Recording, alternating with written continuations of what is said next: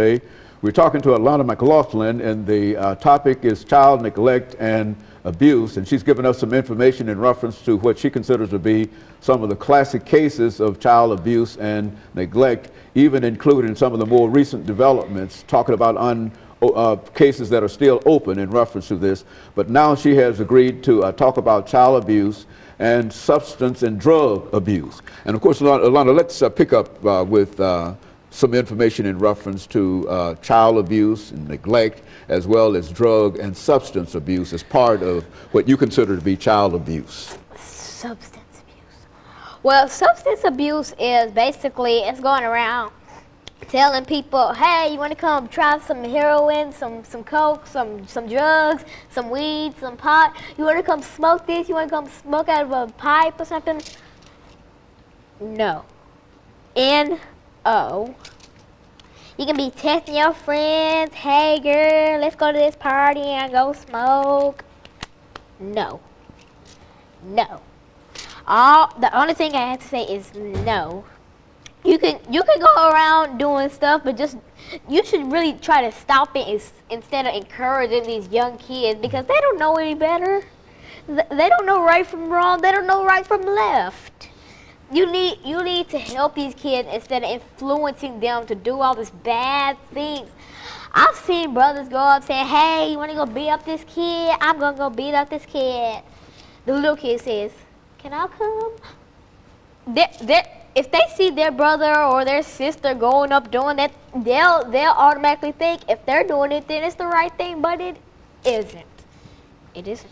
And so go on. It's real sad to see these kids nowadays. They're going around smoking different things, listening to all this bad music.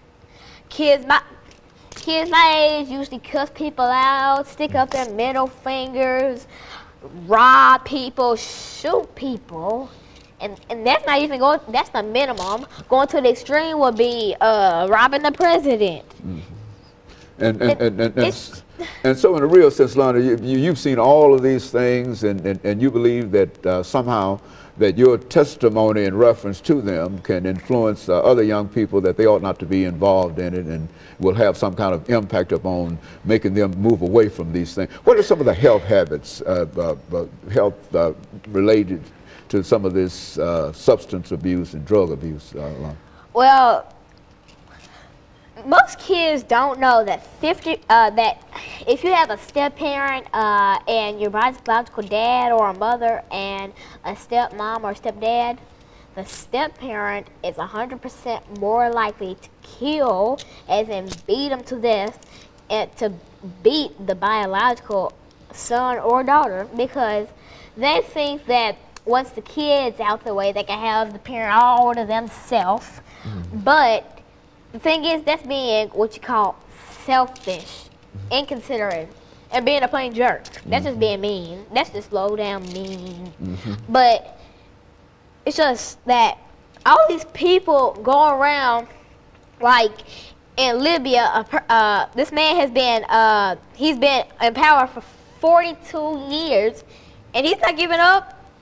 That's called sharing. They gave you that power, now you owe them 42 years worth of. You owe them 42 years worth. 42.